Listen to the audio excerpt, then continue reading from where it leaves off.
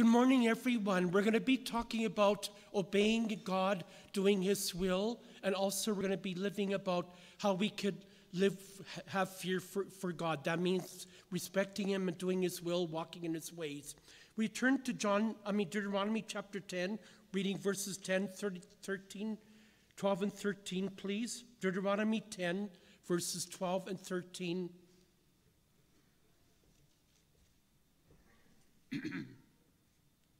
And now, O Israel, what does the Lord your God ask of you, but to fear the Lord your God, to walk in all His ways, to love Him, to serve the Lord your God with all your heart and with all your soul, and to observe the Lord's commands and decrees that I am giving you today for your own good.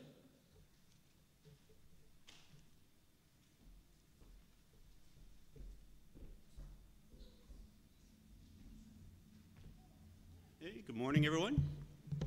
It's good to be back from Mexico. And yes, our VBS team survived. It was a long week. They worked tirelessly. They worked very hard. And we got through it. And I'm sure that probably Chad feels the same way with Ben Goff. And also to the construction crew that worked for True North Helping Hands. I think they probably worked a little bit harder than we did, so I think that they deserve some credit as well.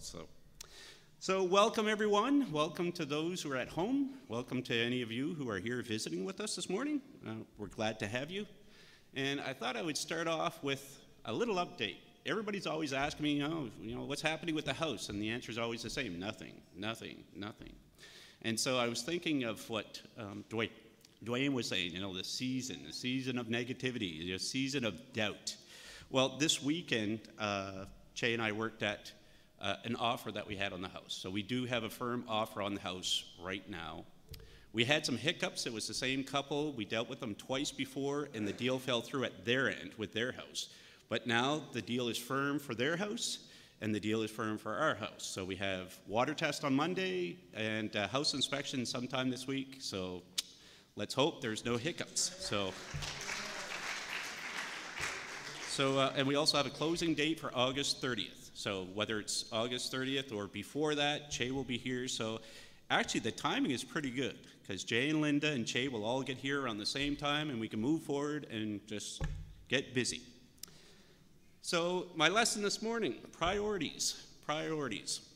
And I'm sure you probably have an idea of what I'm going to talk about, but I'm probably going to surprise you a little bit. So my lesson this morning will touch a little on stuff that Miles talked about a few weeks ago in his lesson. And some of it will sound somewhat similar, but is different. And so he talked about spiritual decision-making. And spiritual decision-making and priorities go hand in hand. And we need to have priorities. And so I see something horrible going on in the Lord's church. When I say Lord's church, I'm not referring to specifically this congregation, but just the Lord's church in general. And that is that a lot of congregations, the Lord's church, a lot of people in the Lord's church don't have the kind of respect and reverence for God that they should. And so too many things are distracting us. Too many things are pulling us away from God. And some of those things are materialism, individualism, technology. Think about technology. Everybody's getting caught up with the latest technology. Entertainment, and more, etc. There are a lot of things that distract us. A lot of things that pull us away from God. So am I saying that watching movies and TV shows is wrong? Or buying the latest cell phone is wrong? Well, of course not. But if we live for these things, if these are the things that occupy all our time, if these are the things that we need to get us through our day, more than we need God, then it's something that we need to examine. It's something that we have to take a good hard look at. Some things take up a lot of our time. Some things can shape our thinking and our desires without us realizing it, such as movies and TV shows and various things. And they can change our morals and our values. They can change the way we think about spiritual matters. And so, are we going to allow ourselves to be taught about morals and values from the world, or shouldn't we be taught by God instead, from whom morality comes from? So something to think about. Shouldn't we also be trying to please God instead of ourselves? Take a look, if you will, at Ephesians chapter 5, verses 8 to 10, and then I'll go down a little farther. And I don't have a set text for this lesson. I just have various passages of Scripture that will go with the topic of priorities. So Ephesians chapter 5, verses 8 to 10 say this: "For you were once darkness, but now you are light in the Lord. Live as children of light, for the fruit of the light consists in all goodness, righteousness, and truth. And find out what pleases the Lord." I want to emphasize that last sentence. And find out what pleases the Lord. And then down in verses 15 to 17 of that same chapter. "Be very careful then how you live, not as unwise, but as wise, making the most of every opportunity, because the days are evil. Therefore, do not be foolish, but understand what the Lord's will is." Again, try to find out what the Lord's will is. Try to please the Lord. We see the same thing coming out and out over and over again. So in the book of Romans, we have been studying that. And this has been quoted very often. Romans chapter 12, verses 1 and 2. "Therefore I urge you, brothers, in view of God's mercy, to offer your bodies as living sacrifices, holy and pleasing to God. This is your spiritual act of worship. Do not conform any longer to the pattern of this world, but be transformed by the renewing of your mind. Then you will be able to test and approve what God's will is, his good, pleasing, and perfect will." So we're talking about priorities. We're talking about not letting ourselves be distracted by the things of this world. And so, pleasing God is our top priority. Now, the word priority means something that is regarded or seen as more important than another. So let me say that again. The word priority means something that is regarded or seen as more important than another. So it means putting something first above other things, believing that it's more important. That's what we do. We have priorities. We put some things more important than other things. And so God must be our priority in life. He has to be seen as more important than anything else. He has to be first above everyone and everything. And you have to ask yourself, are we doing that? Are we doing that? So let me give you 3 examples to talk about, to show about how we allow priorities to change in our lives. So let me give you the first example. Example number 1, vacation.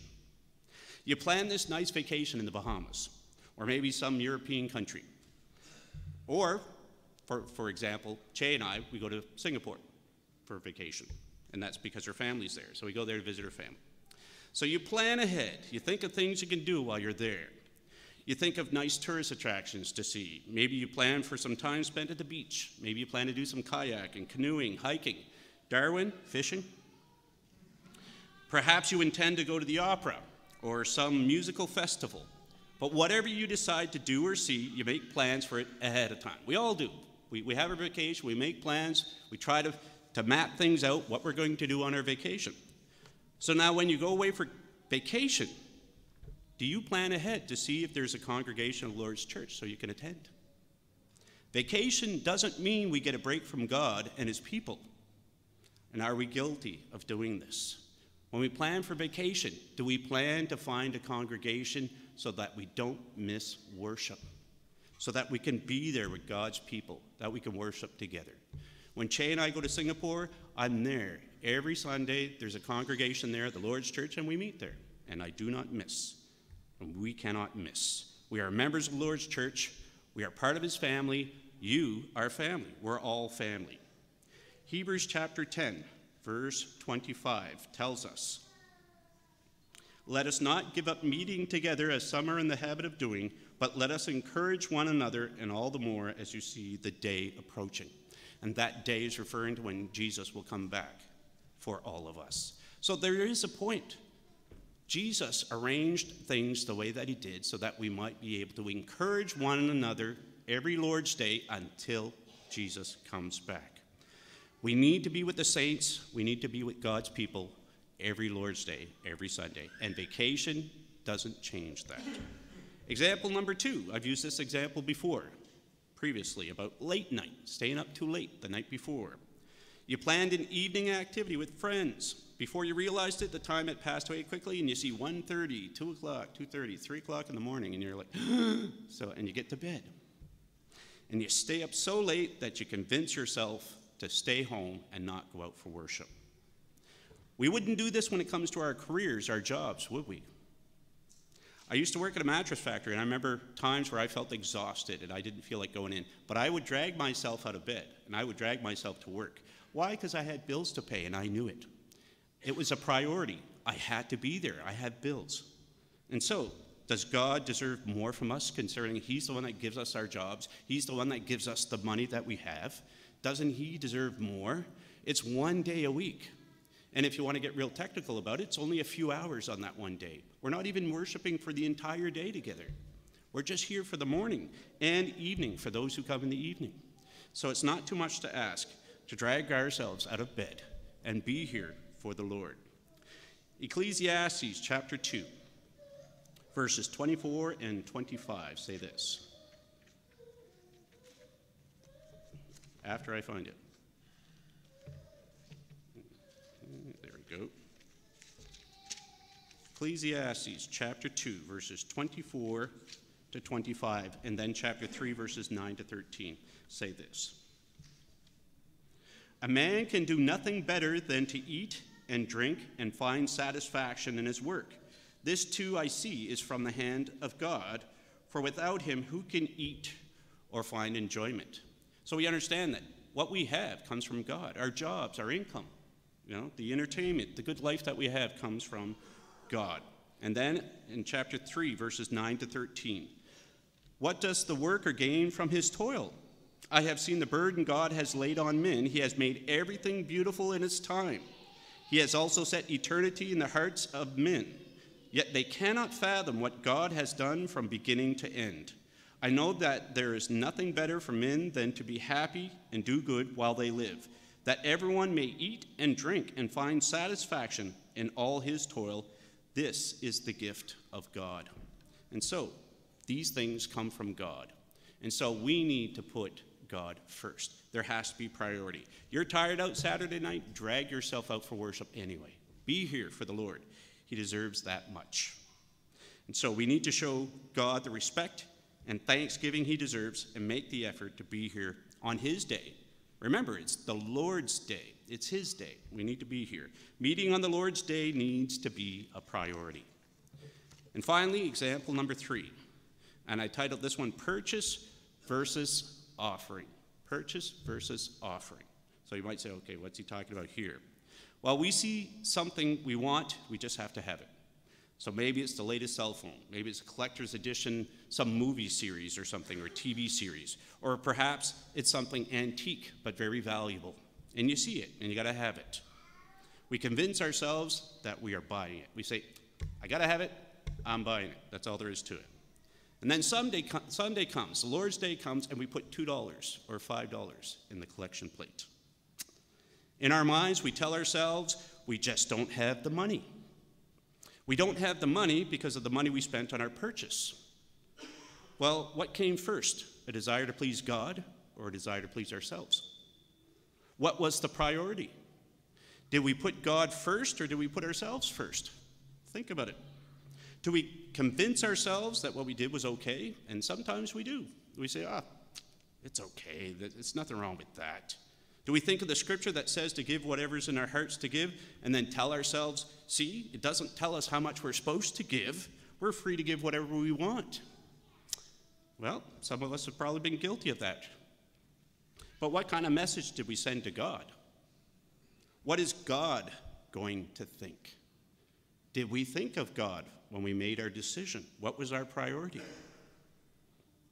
God should not have been an afterthought. This is what one preacher told me, that God should not be an afterthought, remembering him and our offering only after we paid all our bills and bought the things that we want. And sometimes that's what we do. We're guilty of this. Mark chapter 12, verses 41 to 44. Listen to what Jesus says here. And this is such a great story. Mark chapter 12, verses 41 to 44. Jesus sat down opposite the place where the offering were put, and watched the crowd putting their money into the temple treasury. Many rich people threw in large amounts, but a poor widow came and put in 2 very small copper coins, worth only a fraction of a penny. Calling his disciples to him, Jesus said, "I tell you the truth, this poor widow has put more into the treasury than all the others. They all gave out of their wealth, but she, out of her poverty, put in everything, all she had to live on." So I'm not telling you to put everything you have to live on in the collection plate. But Jesus makes a very good point. She thought of God first. She showed her thankfulness to God by her offering, by what she had put in. 2 Timothy chapter 6. In 2 Timothy chapter 6, verses 17 to 19. Or actually 1 Timothy chapter 6, verses 17 and 19. Listen to what Paul said to Timothy. And he gives him some instructions here, and listen to this. He says, "Command those who are rich in the present world not to be arrogant, nor to put their hope in wealth, which is so uncertain, but to put their hope in God, who richly provides us with everything for our enjoyment." God provides everything for our enjoyment. "Command them to do good, to be rich in good deeds, and to be generous and willing to share. In this way they will lay up treasure for themselves as a firm foundation for the coming age, so that they may take hold of the life that is truly life." So we may not be millionaires, but we are all richer than we think. And God expects us to be rich in good deeds and lay up treasure for ourselves in heaven. And that doesn't mean we can't buy nice things for ourselves. It just means we need to make God and our offering a priority. We need to think of God in our offering.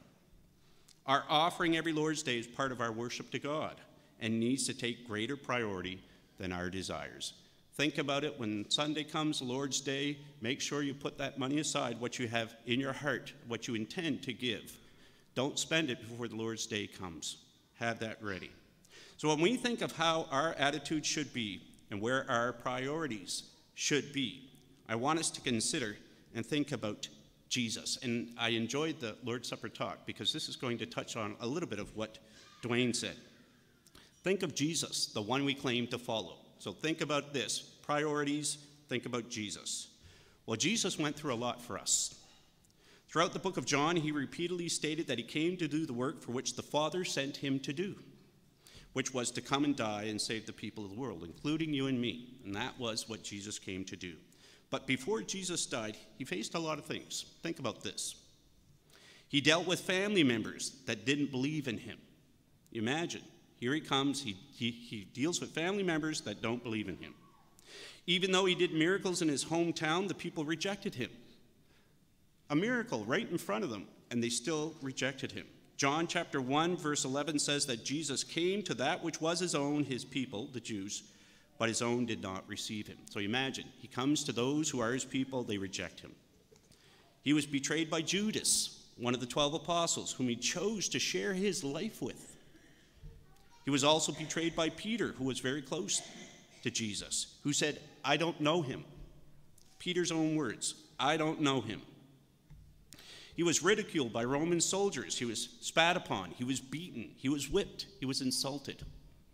He allowed himself to go through that at the hands of Roman soldiers, those who were not his people. After all this, all his kindness, he was betrayed by the people he came to love and save. And they said, "Crucify him." He suffered on the cross while people walked by laughing at him. According to Matthew 27, 41 to 43, the chief priests, teachers of the law, and the elders of the Jews mocked him, saying, "He saved others, but he can't save himself. He's the King of Israel. Let him come down now from the cross, and we will believe in him. He trusts in God. Let God rescue him now if he wants him. For he said, 'I am the Son of God.'" Think about all that he went through. It's not just his death on the cross. It's everything that led up to his death on the cross. All the suffering that he went through. Everything that he put himself through for you and I. The Son of God came down to earth to walk as a human, to be ridiculed, to be beaten, to be betrayed by those closest to him. And he came to willingly die for the people of this world. And he knew ahead of time that this was all going to happen. You imagine, if you knew ahead of time what was going to happen to you, would you go through with it? Would you actually do it? In John chapter 10, verses 17 and 18, Jesus said, "The reason my Father loves me is that I lay down my life, only to take it up again. No one takes it from me, but I lay it down of my own accord. I have authority to lay it down and authority to take it up again. This command I received from my Father." So Jesus willingly did all of this. That means he willingly put himself through everything he faced for you and I, and he never gave up. He never stopped. He could have called thousands of angels to come and rescue him, to help him. He could have said, "I don't need this aggravation." He could have said a lot of things, just said, "No, I'm not going to do it." But he didn't. He didn't do any of that. Instead, he finished what he came to do, even though it must have been extremely discouraging at times. Can you imagine knowing just before something's going to happen, that's going to happen, how discouraged you would be? It's like, okay, I have to go through this. I know it's going to happen. It has to play out. Can you imagine what it would be like? The Son of God died for us, and he did so because he wanted to please his heavenly Father. He made that his priority. You see, Jesus set the example. Jesus made God his priority. The Lord of all creation, who created both you and I, deserves more from us. He deserves our full devotion. He deserves our love. He deserves to be praised, respected, and worshiped. And he deserves to be put first in all that we do. Let me just read the reading that we had this morning once again, but just verse 12. I don't have to read both verses, but listen to what was told to the people in the past, the Israelites. "And now, O Israel," now what I want you to do is I want you to think about this. We are the new Israel, the spiritual Israel. So think of us as I say this. "And now, O Israel, what does the Lord your God ask of you but to fear the Lord your God, to walk in all his ways, to love him, to serve the Lord your God with all your heart and with all your soul." We're talking about priority. So let me finish this lesson with a challenge. Are you putting God first? Are you really putting God first? Examine yourselves and make God your priority in all that you do.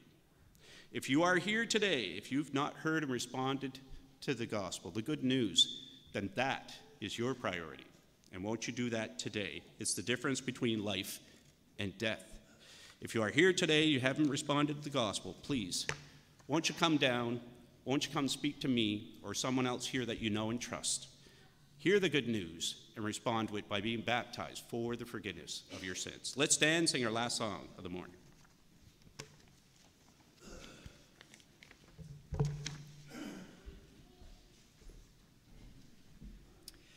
They bound the hands of Jesus in the garden where